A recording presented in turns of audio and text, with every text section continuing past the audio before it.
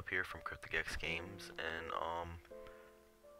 lately I've been working on Minecraft as usual. That's all I've been doing in a StarCraft video. But I've been really focusing more on redstone, and my friends, including Gapshot, have been trying to tell me that I should start creating a redstone tutorial for you guys, and finally I've decided that that might actually be a good idea. So even though I'm in creative, because I don't feel like trying to make all this stuff, or I don't have too many items, I don't have that mod. So although I'm in creative, I can still do it. Okay, so basically we start from square one. This I got out my new texture pack, so you guys can see this if you use the default. This is redstone ore. Redstone ore is how you get redstone wiring, or the redstone in general. This is how you start off with redstone. You can destroy the redstone ore with an iron pickaxe or a diamond pickaxe. Obviously diamond's quicker and more efficient, but iron works as well. Now, if you try to put redstone on glass, it will not work. I don't know why it won't work, but it just won't. See, look, I can put it everywhere else, but it will not work. Which I don't know why, but yeah, let's do it. As you can see, these right here are basically what we use for redstone in general. A redstone torch, the main power source of how to turn redstone on. This doesn't turn off unless you get a lever, lever, whatever you want to call it. I call it lever and lever from time to time, so don't get mad if I call it either or. Doesn't matter. Just like water and water, how I say water. But anyway, you don't turn it off.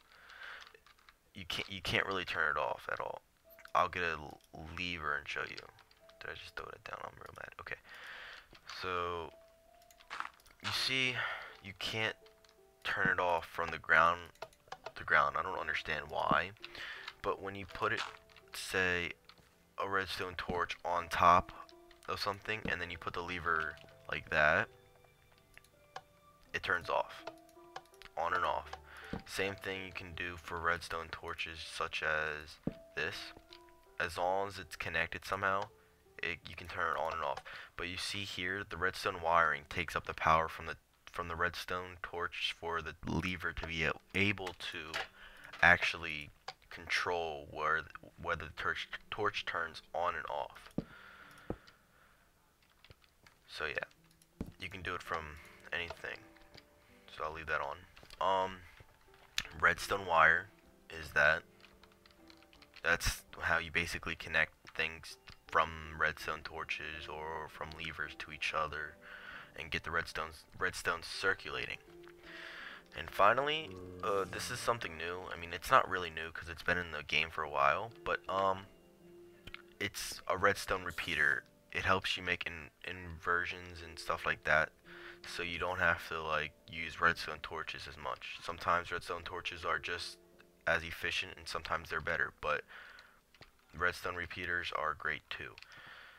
The reason why this is great is because, as you can see, I can move the torches back and forth from each other. That's the quickest to slowest. You can delay the time. It's like a delaying system. You delay the time of how fast the redstone circulation goes through the redstone repeater. So after that, oh, what a nice spider. This has still always been in Minecraft. You see these? If you put water down, they get destroyed no matter what. I don't know why. It kind of makes sense, and it kind of doesn't make sense at the same time. But I'm not complaining. I hope you guys like my little sign design too, to show you guys.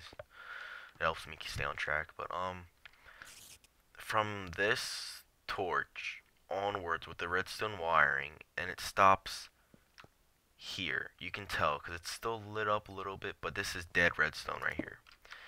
The max for one redstone torch to go all the way down there is 15 blocks. You cannot go 16 blocks, and you can go from 15 to lower, but 15 is the max redstone you can actually circulate or have on at one time, unless you have another one connected, or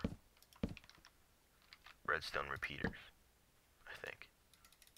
But the redstone repeater would have to be closer up here, I believe. No? Hold on.